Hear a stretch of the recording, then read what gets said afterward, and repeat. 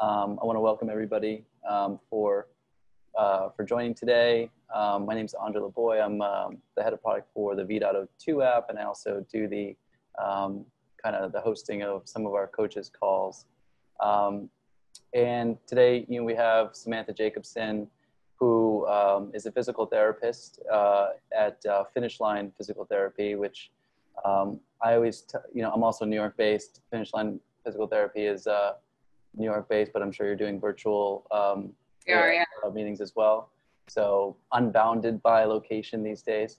I always refer to Finish Line as like the runners physical therapy group. I'm sure that's wrong, but I know that I've used it myself when I was injured. But for me, when I walk in there, I just see a bunch of runners getting treated. But today we're going to be talking about hydration. And this is something I'm really excited about because I think I've never really kind of put a lot of thought into hydration. It's been kind of this like just drink water and very generic kind of understanding of kind of how it works with us as endurance athletes. And, when I'm talking to my athletes, when I'm coaching, like I said, I don't really have more technical knowledge about kind of hydrating. So hopefully I can kind of pass on that information I learned today to my athletes. So is it okay for individuals to communicate during the presentation or ask questions? Yeah, that's fine. Okay, so we're going to ask everyone to just keep yourself on mute. If you do have a question or, there's opportunities to chat, you can just unmute yourself and then try to mute yourself when you're done. But with that, I want to welcome Samantha. Thank you so much for joining us today. Of course. Happy to be here.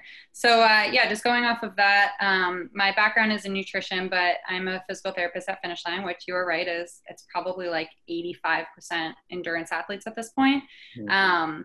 So a lot of this, I'm also a VDOT coach. So this is kind of like all three of my worlds colliding when talking about hydration. And this all kind of stemmed from the book Quench by Dr. Dana Cohen. So after this, I highly recommend, if anyone is interested in this topic, to picking that book up. It's super informative and just awesome. But for me, a lot of these hydration issues were manifesting actually in the physical therapy clinic, especially right now, which I'll get into why. But they were manifesting as musculoskeletal injuries. So that's what kind of triggered me to take a deeper dive into it. So feel free to kind of chime in. There will be a couple times when I ask you guys just suggestions or recommendations on your end, but only respond with what you're comfortable with, either in the chat or unmuting yourself, whatever. So let's get to it. So first, we're going to start a little bit pretty basic, function of water. So obviously water has many different functions throughout the body, or else people wouldn't constantly be harping on why it's so important to drink it. And then as a general overview, we're gonna say that water has 5 main functions. So the first one being water as an irrigation system.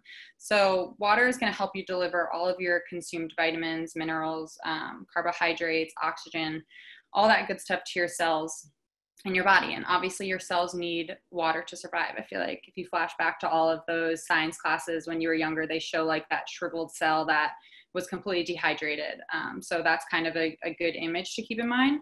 And water is also delivered and pumped through our fascial system, which this is going to be a really key part of it, kind of how I was mentioning with all of the musculoskeletal injuries, but we'll kind of get into that in the second half.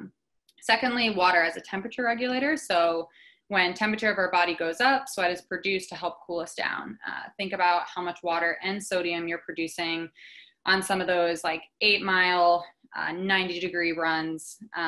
And then also think about how much sweat is produced even when you're not running. So if you're walking or you're rushing somewhere, if you're nervous about something, kind of getting into all those triggers as a temperature regulator. Waste removal, used for all of the waste in your body or the production of it. So your sweat, urination, solid waste, all of that. Then going into lubrication. So in this sense, lubrication would be that smooth movement between the joints that can help decrease friction. So water in the body helps to absorb shock within our joints and tissues. It protects our organs. It lubricates all of our mucous membranes, being your eyes, your mouth, your nose. Within our body, I like to think of water kind of as your grease. or like that WD-40 of your joints and tissues, which is why it's so important for athletes, especially those maybe with some muscle and joint pain. And then lastly, water as a metabolism aid. So water helps break down the food that we eat, assisting in getting the energy that we need, and then eliminating what we don't need. So again, flashback to that science or that nutrition class, anytime the professor put up that big chemical equation or reaction on the board, there was always an H2O in there somewhere. So let's first kind of dive into, before we get into hydration aspect, let's talk about hypohydration or dehydration. I'm going to refer to hypohydration kind of as that low grade dehydration. So approximately 65% of the human body is made up of water. That means that if you're not hydrated well, any other attempt at staying healthy, whether it's exercising, eating, stress management, can potentially be undercut or less efficient because you don't have enough water in your body to kind of facilitate all of those things. So our job is to maintain that homeostasis by balancing the amount of water in with the amount of water that's lost. In a day, just at a baseline, humans lose about 60 to 100 ounces of water just through breathing, your normal sweat, urine, bowel movements, which equates to about like 5 to 10% of the body's water. And just kind of as another image, that was just that kind of baseline loss of water is equivalent to about upwards of like 3 refills of that big Hydro Flask canteen. And again, that's before we factor in any running, any sort of activity, being outside, etc. For endurance athletes and as coaches, we have a very special task on our hands to help them determine how much they need to replenish when they're losing so much via sweat on their runs. Personally, hypohydration and hydration in general is pretty tough and something I think that many people struggle with since the signs are so subjective. It's not like a musculoskeletal injury where someone comes in with pain and then you treat them for a little bit, then you check their strength, their mobility, and kind of their pain scales and then deem whether or not healing has taken place. It's way less objective than that, unless you're getting like an official sweat test.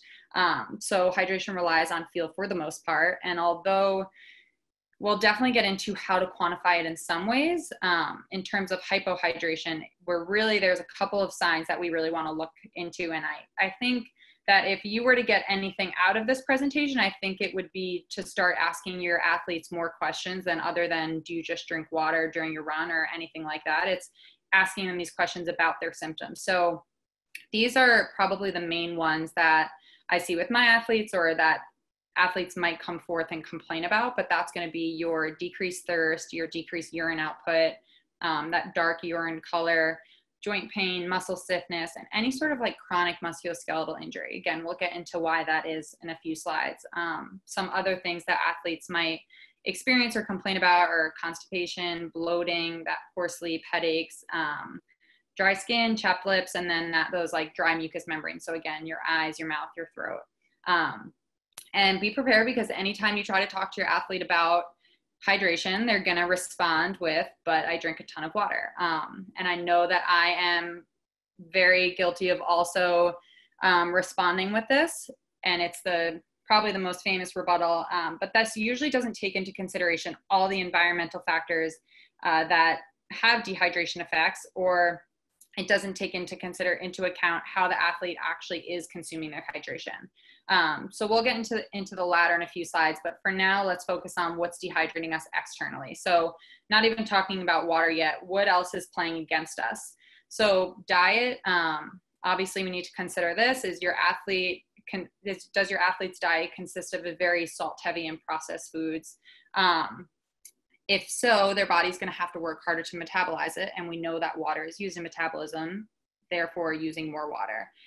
In terms of immobility is going to affect our hydration levels because mobility and movements are going to allow more delivery of water into our cells and an outflow of waste particles with the metabolism. So although our athletes are very active, we need to consider what they're doing throughout the day. So I know, again, subjectively, I've seen a lot of athletes over the last couple of weeks at work complaining about these little like nagging musculoskeletal injuries that usually were the result of kind of that like stickiness within the muscle. And I attribute to this to what I now call my 0 to 100 issue. So many of our athletes, or just every human in general right now, is now work from home. So they're in their apartment or their house all day long. And then 5 p.m. rolls around, they haven't moved all day. It's time for their tempo workout or their long run, and they head out the door, maybe do like a quick little stretch beforehand. But everything preceding the run was immobility. You're going to get a lot of that stickiness within all of the tissues in your body if you're not moving them throughout the day. And then lastly, so kind of sticking with that whole what's going on in your apartment, we have our environmental factors. So one being heat. So think about all of the little devices that are surrounding you in your apartment. Especially right now, you probably have like 3 monitors, your cell phone, your laptop, your iPad. And then also think about how hot some of these devices get. So I know that like your laptop, if it's plugged in and on maybe not such a firm surface, it's going to generate a ton of heat. But all of your devices are generating some sort of heat, which are all kind of working against you in terms of dehydration.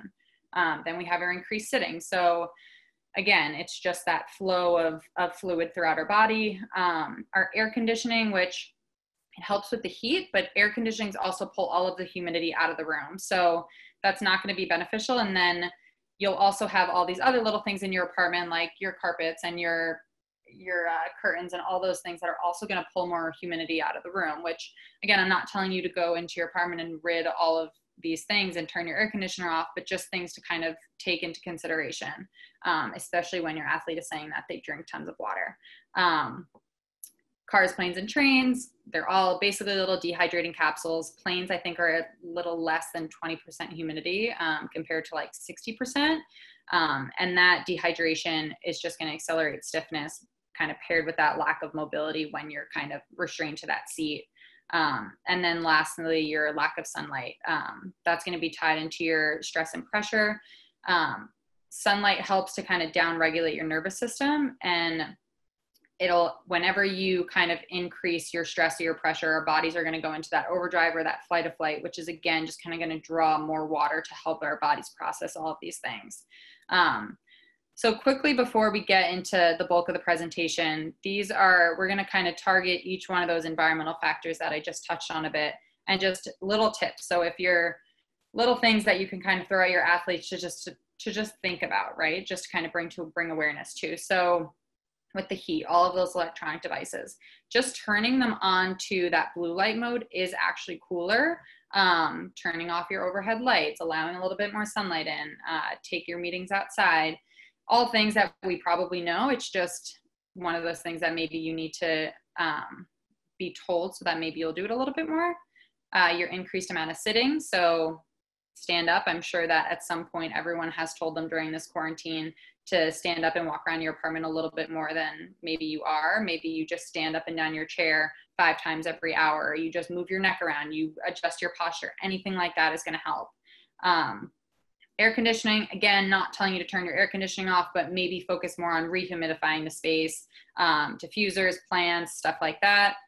Your cars, planes, and trains, bring something to drink with you. And if you can stand up, stand up. And then the last one will be that stress and pressure, which obviously a little bit harder to control, but this is where we create more of a buffer. So if you are hydrating yourself more as a baseline, then when you do have to go into overdrive with these stressful situations, then you'll kind of have more to take. So that is mostly the dehydration aspect of it. So now going into kind of more of the hydration, I want to know what are some things that either you guys use or that your athletes use or that you recommend, just to kind of increase hydration. So whatever product or whatever it may be, just kind of, if you chat them, if you say them, whatever you want.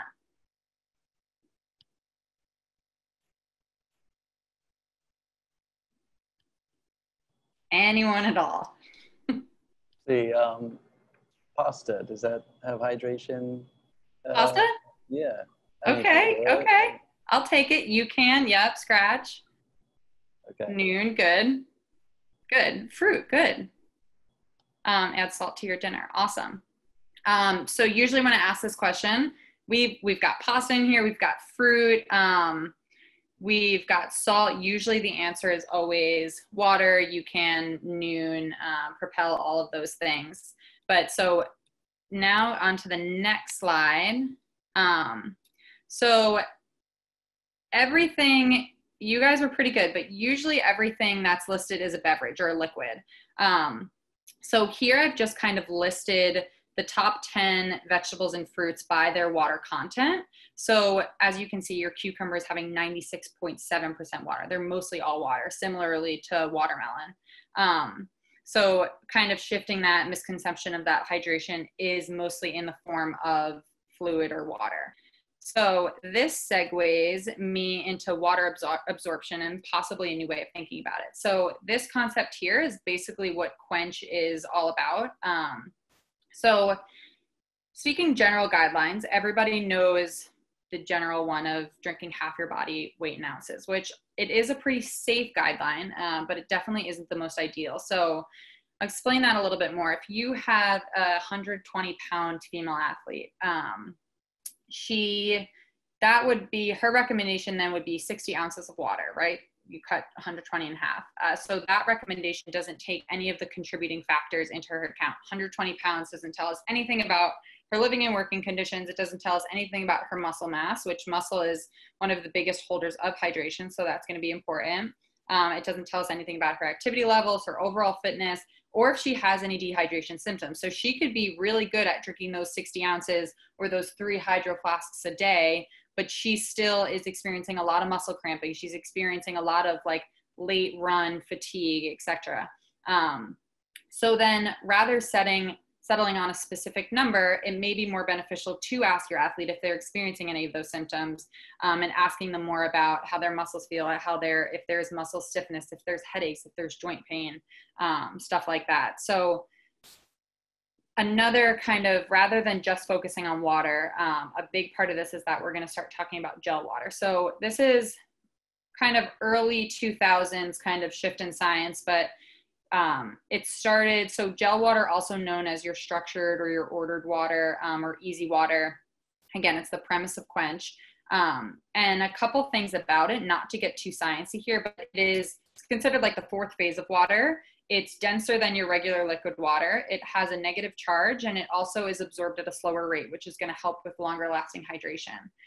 It's abundant in fruits and vegetables. So all of those fruits and vegetables I listed before also have a very high content of that gel water. Another way to explain this, just visualize, like if you look at that cucumber, all of that liquid kind of surrounding the cells, that's gel water you could see. Also, if you're someone who soaks chia seeds, that kind of gelish water, again, that's formed is your gel water. So that's kind of, I'm going to kind of go back on that a couple times in the next few slides, but now getting to like the meat and potatoes, especially for runners. So again, for me as a coach and physical therapist, this is what resonates the most with me. And I think this is how a lot of those dehydration, hypohydration effects manifest in runners. So if we didn't know this before, we now know that the human body is made up of water, essentially. Our connective tissue, which is responsible for all of our efficient movement, is also embedded with a ton of nerves, and it's full of water. So any sort of pain or dysfunctional movement is correlated with decreased motion. I'm sure all of you have experienced some sort of injury at that point, knowing that once you kind of can't move something as well, then that dysfunction follows it. And then when that tissue gets dehydrated or sticky, that's also when the pain or compensations occur. So targeting our fascia specifically, your fascia, I'm going to show a video of this in just a second, but your fascia is a system of, or a network of tubules that are constantly responding to movement and pressure changes. So it's made up of mostly gel water and collagen, which allows kind of that spreading and releasing and rejoining of all the different microfascial tubules. So if you kind of think of fascia as like the scaffolding underneath our skin, I think that's a good way to think about it. Also, if you think about, if you were to like peel an orange, kind of think about like all that white lining around it, think about that as your fascia. So not to get too much into it, but similar to that, any sort of like, if any of you have ever been in a cadaver lab or something like that, the muscles aren't just like, it's not like here's one muscle belly, here's another one, here's another one. All of it is kind of wrapped up in this very thick network, which again, your fascia. So it's one of the most complex parts of the body, and it requires hydration to do its job properly and efficiently. So it's very responsive to movements or lack of movement altogether. And then when you do have that lack of movement or that lack of hydration, it tends to get matted down or toughened, and it loses its ability to kind of move freely and becomes much less flexible and pliable. So that loss of elasticity can be directly correlated to some of those musculoskeletal injuries.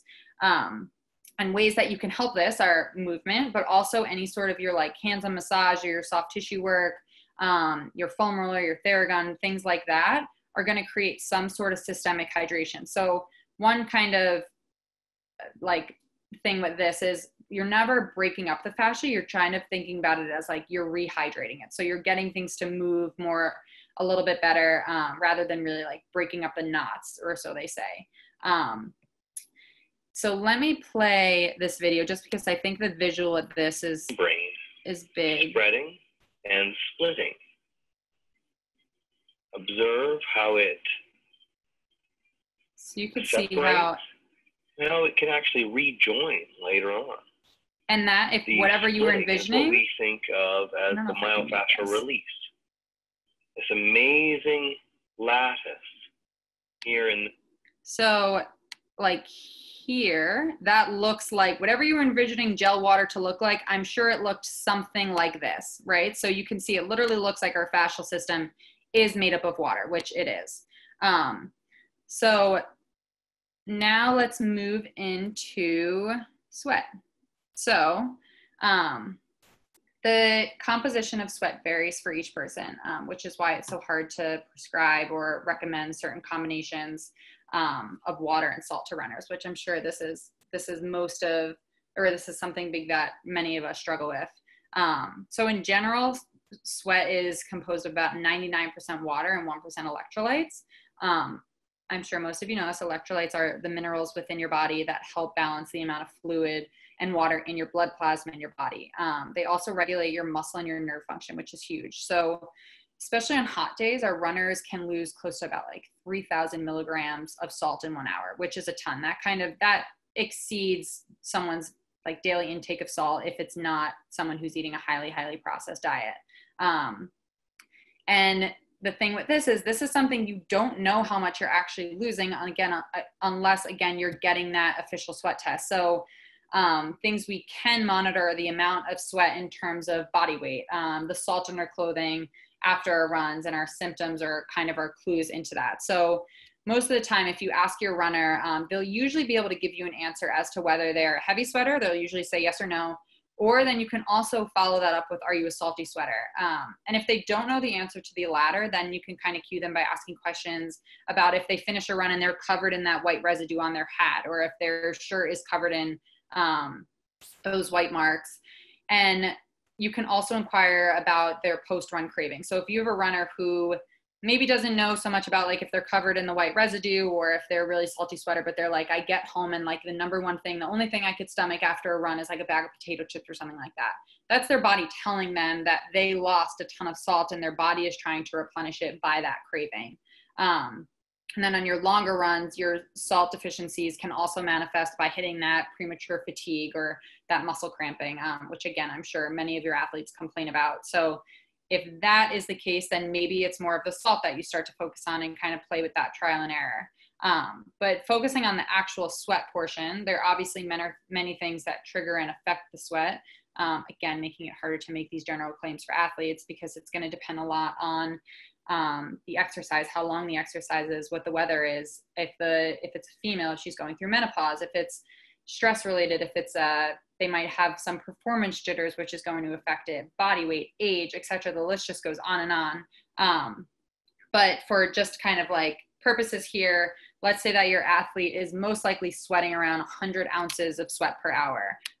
And that's 100 ounces that at some point needs to be replenished. So how do we track this?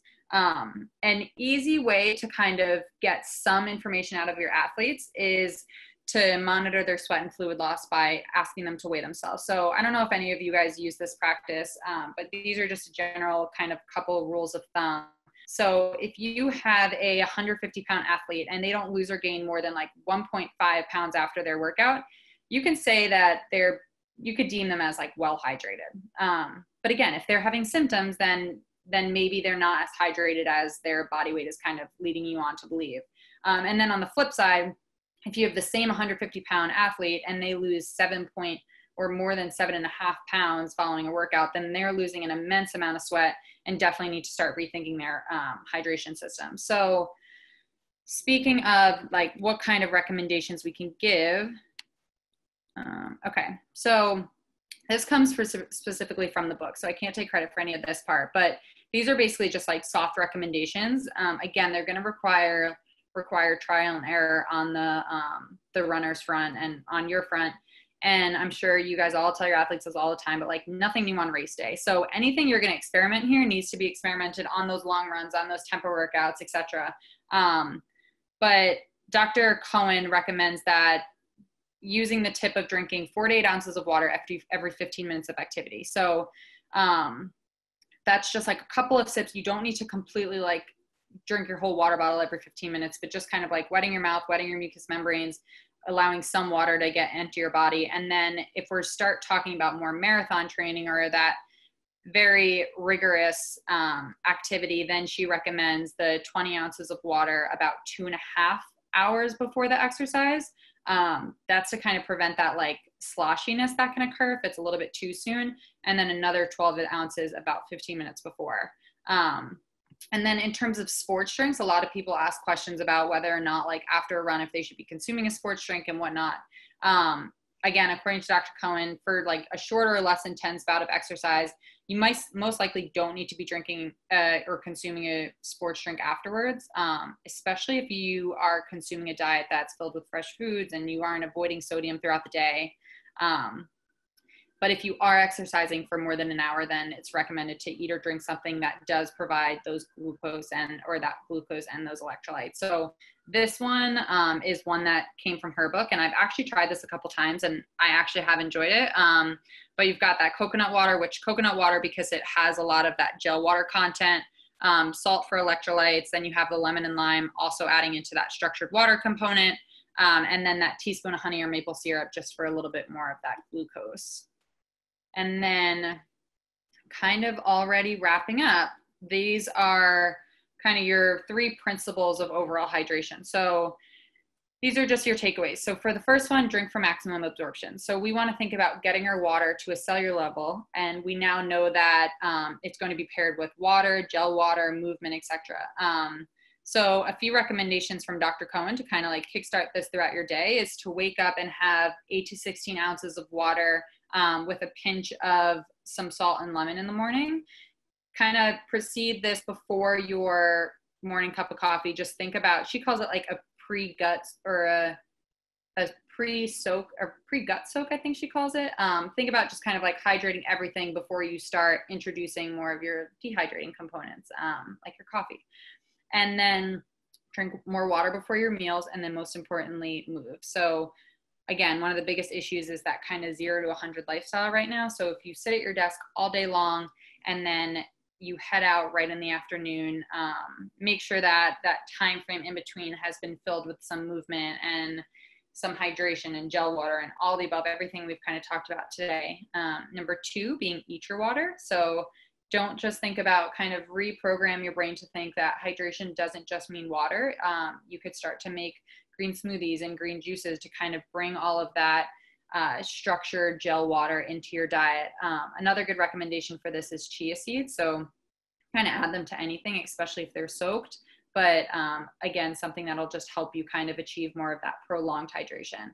And then lastly will be that hydration distribution, which is all about that movement. So think about that fascia, think about what it looks like underneath the skin, think about how it looks like that gel water kind of splitting and then releasing, and how you need that glide and that slide of the muscles to be able to allow things to move properly, so that things don't get sticky and then things don't get compromised down in the long run. So any of those small movements count. A little kind of fun tidbit on this is that there was a study that came out that said that people who fidget more actually had improved circulation in that limb. So literally someone just kind of shaking their leg, which just goes to prove that literally any sort of movement will help.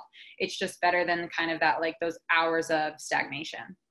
And that is it. So if you have any questions, feel free to unmute yourselves.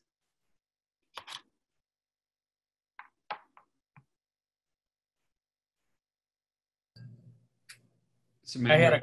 I had a question about the coconut water.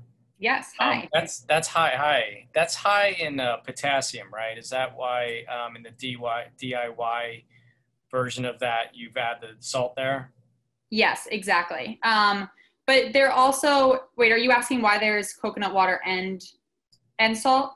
Yeah, because I've actually had runners who only drank coconut water, and that proved to be a very difficult problem for them in like marathons. Yeah, I would say the potassium would help some more with the cramping, but yeah, the salt definitely just to get more of the actual salt or sodium into the equation. But you can also, if it's a runner where, again, trial and error, if they're not responding too well to the coconut water, then that's when you can kind of dilute it a little bit, say, okay, maybe half of the coconut or coconut water, half of the water. You also, runners will also typically be able to tell you what their stomach can handle and what they cannot handle. So that's another thing to kind of, again, it's going to be a lot of subjective talk between you and your athlete, which is a little bit unfortunate, but. Yeah, I'm just, I guess I'm talking in terms of, the sodium potassium pump, not to get into too deep into the science here. But that's always the sort of balance that I struggle with coaching marathon athletes, especially if they train in hot weather and the marathon is cool, or vice versa. You don't really know how to adjust those potassium and sodium levels. You're guessing unless you do some kind of sweat test, which I don't have access to that sort of thing. Certainly do the body weight test. But, it's guesswork. Like, have an extra banana, if you need a little bit more potassium, dial back on your salt under, different conditions. So that's always the struggle I have on when it comes to race day, like balancing the potassium versus sodium. Absolutely. And you brought up a good point. And to be honest, I don't necessarily, if anyone has any other recommendations for this, I can't say I've dealt with this a lot of, like, if someone's training in very, very hot weather, and then if their race is completely opposite, anything that you figured out before that day is going to be a little bit different in terms of how much they're sweating, which is a whole nother tricky component to it.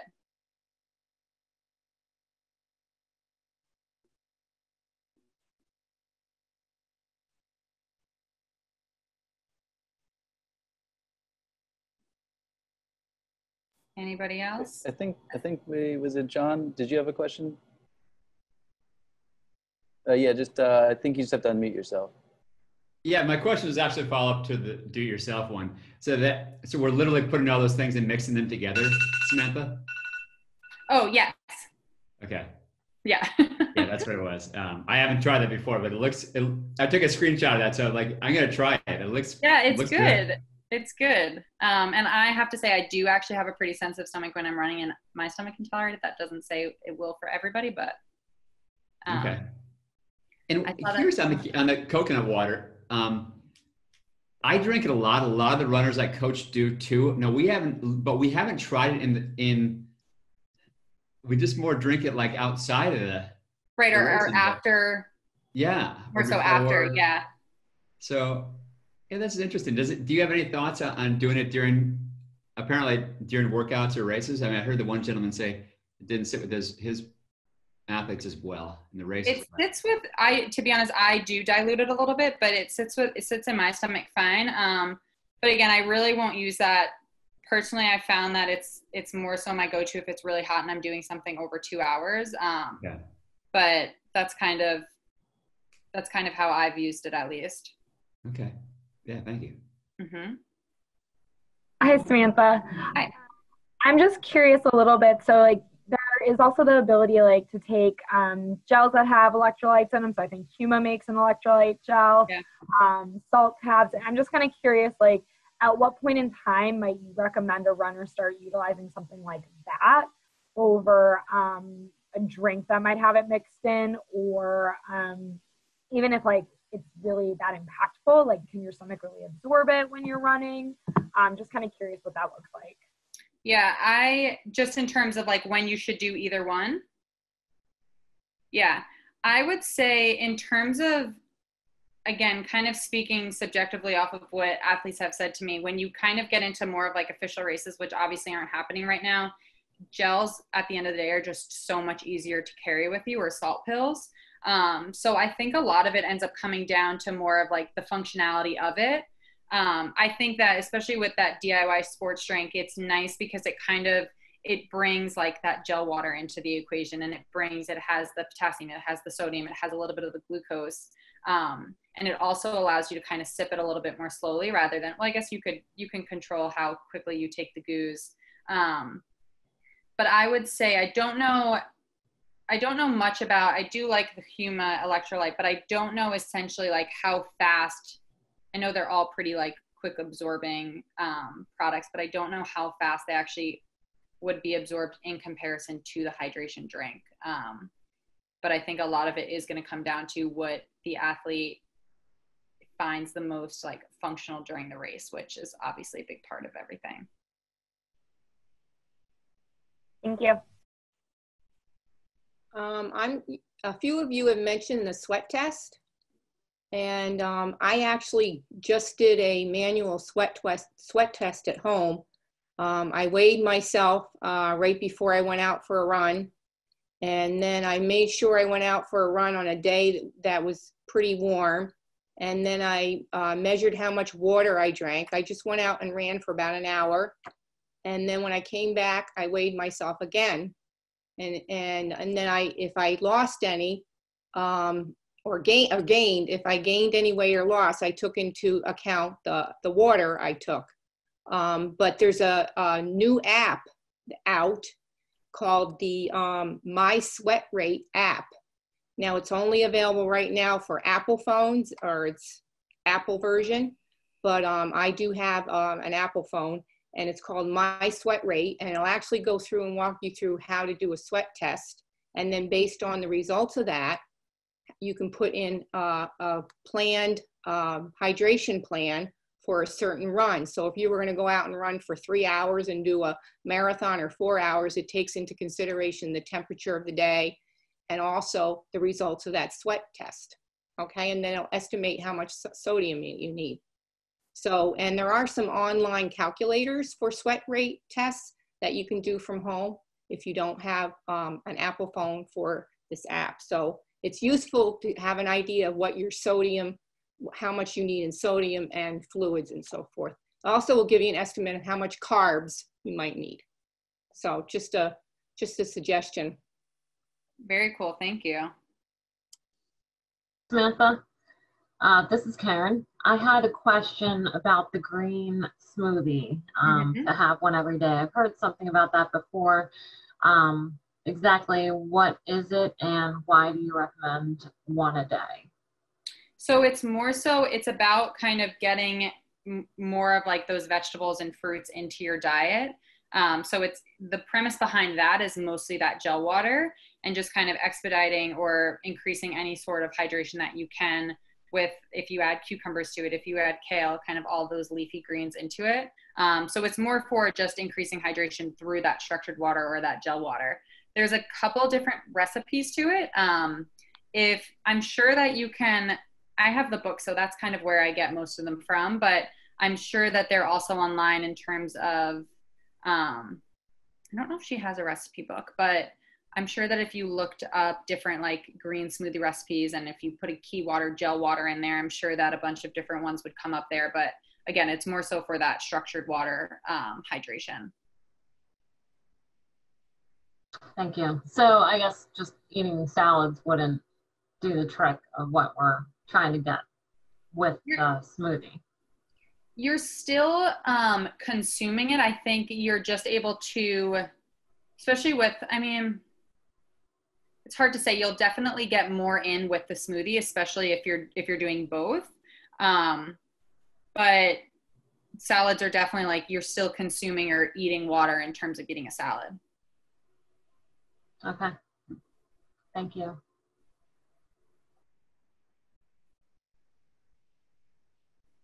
Courtney, I was late early on. Oh, no, go please. Can you connect or touch base on like a lot of my athletes use the Morden? Yeah. Which is kind of like you mentioned the gel water kind of stuff. our people love it. I like it personally as well. Did you mention that, or what are your thoughts? I really like the Morton. I think it tastes a little bit like flubber, but that aside, I like it.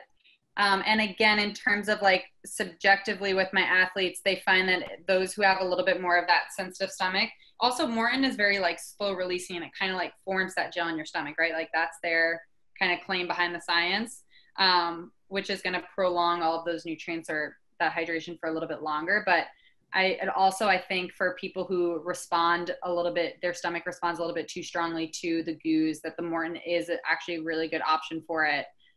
Especially like have you tried the pre-run drink? Yeah, I used that in 320. Yeah. That's what I've used. Yeah, I use that for like the hour leading up to the race. I'll actually drink the full, I think it's only 16 ounces though. Yeah, and because it's like a very exact water to powder ratio. They're like they're very serious in that. Yeah. I do really like that. I don't know if anyone else has experience with that, but I find that it works great, to be honest. Okay. Well, good. This is just insider information. We're currently working with Morton on a VDOT challenge team, VDOT challenge for the fall. So get your athletes to run fast, and maybe they can win some free products. It's not finalized, but we'll be probably putting out more information on that soon. Okay. Very cool. I had a question. So, there's in marathons, quite often, most of the marathons I have run kind of have a similar kind of hydration option. They'll have a fuel stations, and they have water, and then this other product, I forget, Gatorade. A very popular sports drink that's available for you to use. I suspect most of my runners, they're not on their long runs kind of using the same exact hydration tactic, that they kind of have easily access to on their marathons. Is there any risk to, like, say, them kind of using water, on their long runs, and then, for the marathons, because they have that kind of easy option to kind of use Gatorade and water? Do you have any recommendations or should they just stick to water if they're not trying it out? I'm like a big proponent of nothing new on race day. Okay. I feel like when you get to that point of the race, like I've had athletes who have been like, all I did was have Gatorade at mile 16, and like their whole stomach turns. Right. So I don't play around with any of that. I say that, like, if on race day you want to be having a sip of that Gatorade, then try to incorporate it in your long run at some point just to see how you respond to it. If not, I would keep with like what's most accessible to you. So like allow the race to provide you with the water, but you bring your goos, you bring any other sports drink you want, and you bring your salt tablets if you're also going to be consuming those. Okay. But I don't know. I'd be curious to see what other coaches' kind of opinion on that is. But again, I'm very nothing new on race day. I mean, because I know so little about kind of the nutrition aspect of running, I tend to really have them focus on trying things out on their own. I know me personally, when I run marathons, I basically just told you what I did. I will drink water in training runs, and then I switch every other station between water and Gatorade, just to kind of get the salt in there. But I mean, I've never had an issue with it, but you're totally right that when it comes to nutrition, it can vary a lot by the athlete, and what their body's able to kind of get used to. Right. Which is, again, this is all perspective. With this information, I have more kind of confidence in my ability to communicate, hydration options. So thank you. Yeah, you're welcome. Hi, Samantha. I do have a kind of a follow-up question, kind of relating to the Gatorade.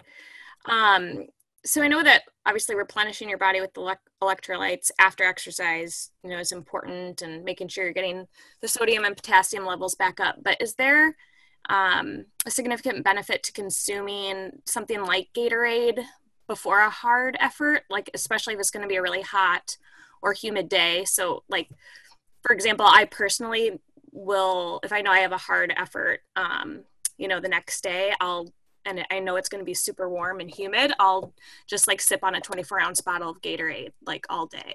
Is there any benefit to doing that? I mean, yeah, absolutely. You're kind of, it's like all about, it's that buffer, right? Of kind of getting your hydration levels and your electrolyte levels to kind of be in that like safe zone before you start to really replenish or deplete in the heat. I think it again, I hate that I keep saying it depends on the athlete, but it really does. If Gatorade is what works for you, I think personally there are probably some better options where you can kind of incorporate again that gel water to just allow a little bit more of the absorption into it. But if Gatorade works for you and is able to kind of keep those levels a little bit more normalized throughout your run, then there's no harm in it, right? Yeah. Great, thanks. Yeah.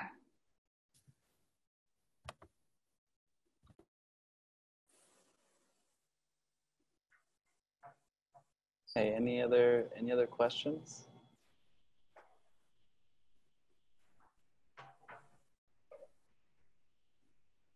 All right, yeah, I think we're right about out of time anyway. Sam, thank you so much. You know, it's really, you know, powerful to hear this, you know, from someone with your background and relationship to athletes like we all have. So it's really nice to kind of hear this from you. You know, we're going to try and schedule more of these in the future. But we're definitely lucky to have people like Sam to come take time for us to share this knowledge. So thank you so much, Sam, and thank you everyone for participating. Yeah, thank you everyone, and thank you for having me. Any more information that you know you want to provide or next steps? I mean, so Finish Line is obviously here in New York, but I don't know if you have any contact or information that you'd like to share. Yeah, if it's pretty easy. You can contact me at samantha@finishlinept.com. If you have any questions regarding the presentation or anything I spoke about today, always feel free to reach me that way, and I'd be happy to chat. And then again, the book is Quench by Dr. Dana Cohen. I highly suggest it. And Samantha, what was the book? People mentioned a book early on. I missed that part. I mentioned the book? Or did somebody mention a book early yeah, on? It's The Quench.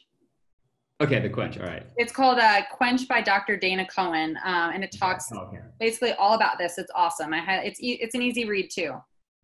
Perfect. Yeah. Thank you. You're welcome. Thank you, everybody. All right, bye everyone. Thanks again, Sam. Bye, Andre. Thank you. Okay, yep. All right, bye.